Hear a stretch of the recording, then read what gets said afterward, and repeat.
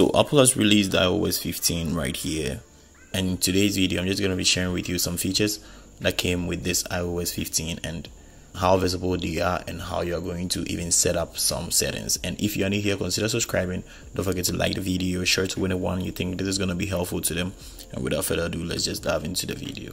So the first changes we had here is on FaceTime. So right now you can see right here, you can check out create link on FaceTime, which allows you to share your links here, making it look like a scheduled video. So you can just click on create FaceTime, and then you click on any person you feel like you want to create a FaceTime with, and then you share with them. So when you share with them, they're just gonna have the notification like this, and you can just ask them to join your FaceTime, and it looks like it's a scheduling thing you are trying to do right here. And after you are done, you're going to see join right here, and basically that is how they are going to see it too. And then they're just going to click on join to join your live FaceTime.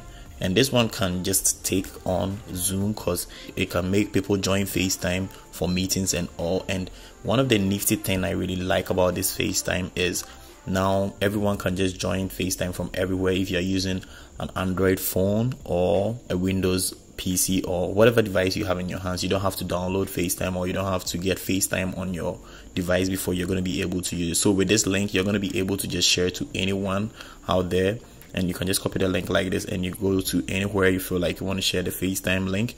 And when you just paste it, you're going to make the person just tap on the link right away, and they're going to join whatever meeting you are having right there. So this is how the link is like, and when the person taps on it, basically this is how it's gonna pop up, and they're going to join your meeting. That is if everything is on. This is how Android users and Windows users are going to see it when you set up a meeting. So that is one of the niftiest thing I have liked about this FaceTime. And again, what I really liked about this FaceTime too is you can now get special audio where maybe on the screen, maybe when you're having a video on the screen, you have about 4 people right here, and the person talking from the left side, you can just hear from the speakers that the person is talking from the left side. If the person is speaking from the right side too, you can hear from the speakers that the person is speaking from the right side, and it makes you feel like the person is around you, and it sounds very cool. So that is one of the coolest things too about FaceTime. And again, what you're gonna see in FaceTime is when you come to the video section right here, I can't start a video right now, but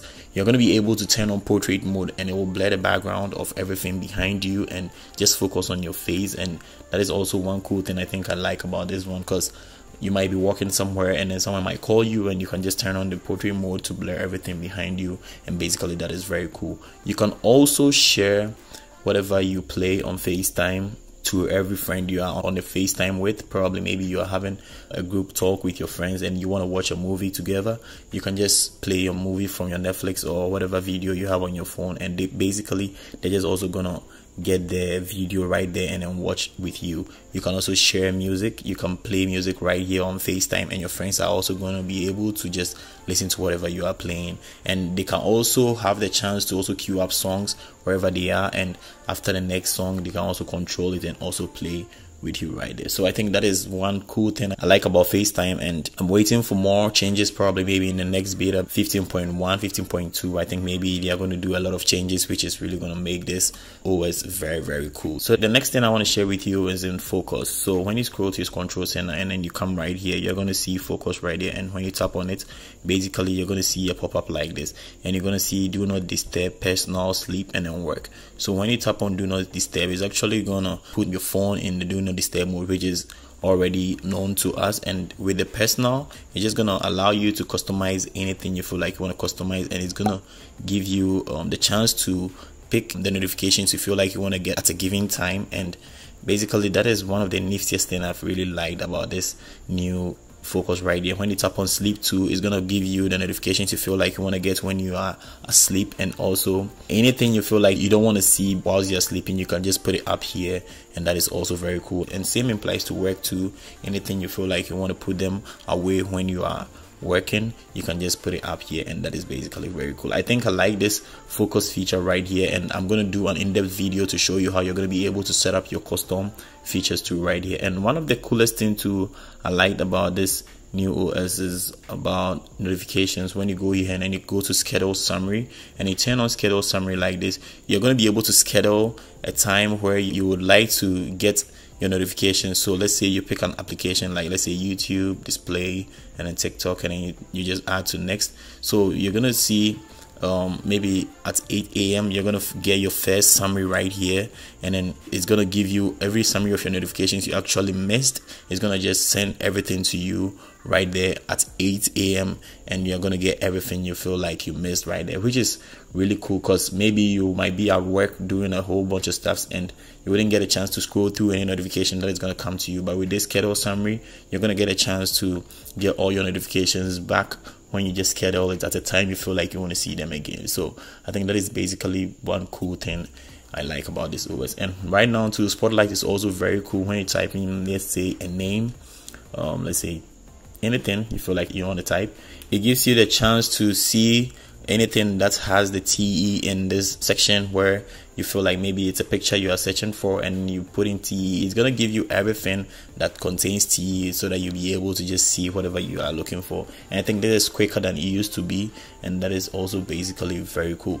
Again, one thing iOS 15 brought to us is about Siri, which right now Siri works very faster than it used to be, and it responds to everything very quickly than it used to be. And one thing I like about Siri too is the moment you start saying something, Siri is actually now going to pick it and wouldn't let it go. It's always going to know. It's like Siri is recognizing our voice, so maybe if every time I talk to Siri, Siri will get to know that it's me. They've tweaked up things to make Siri pick up our voices, and I think that is basically one of the niftiest things I've liked about Siri right here. So another feature I also liked about was in Mails. So right now with Mails, you're going to be able to turn some settings on, and when you turn those settings on, you're not going to be able to be tracked, and basically you can just hide your IP and then also some cool stuff of yourself, and it wouldn't allow anyone to invade on your privacy. And that is one of the coolest things, because iPhone is actually more concerned about their users and their privacy. And I think there is one thing too we are also going to be liking right here, and this is all about Safari. When you go to Safari now,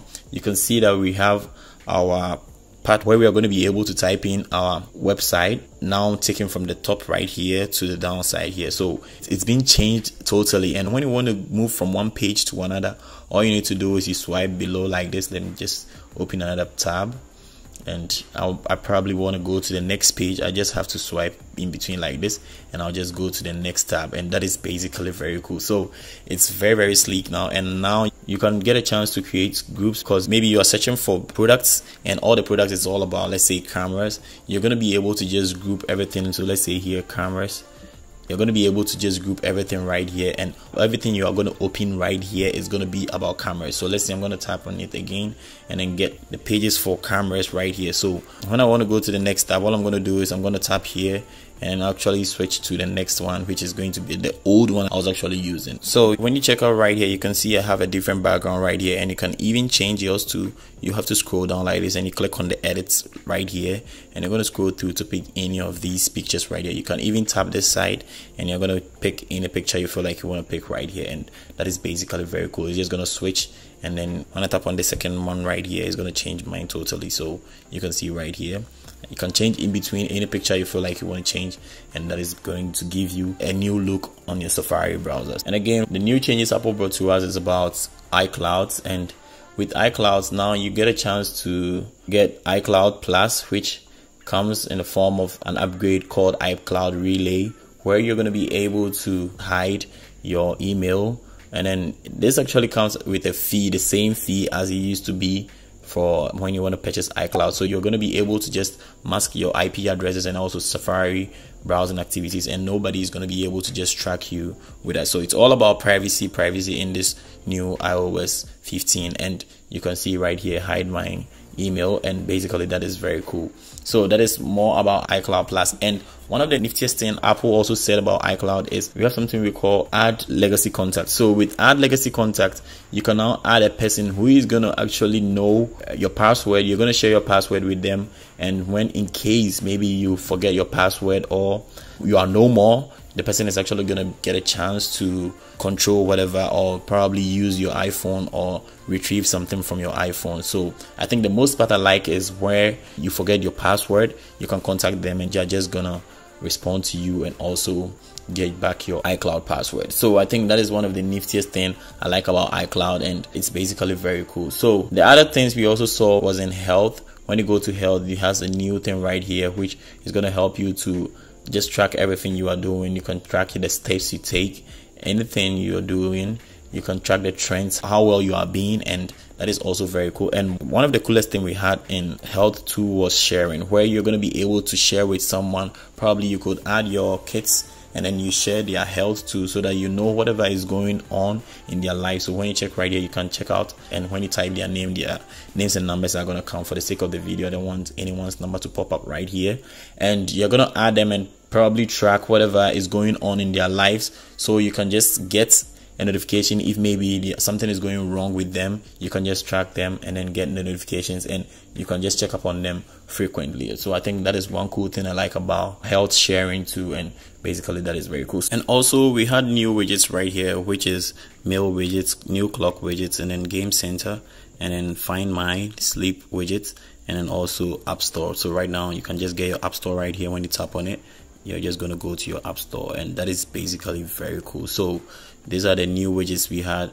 So far we've not gotten any interactive widgets like music right here. I think maybe in the next updates it might come or something, but we have this static ones right here, and that is basically very cool. So this is just the first impression of this iOS 15, and I'm going to come up with new in-depth video on how you're going to be able to do anything on this OS on your phone. And without further ado, I'm just going to catch you in the next video.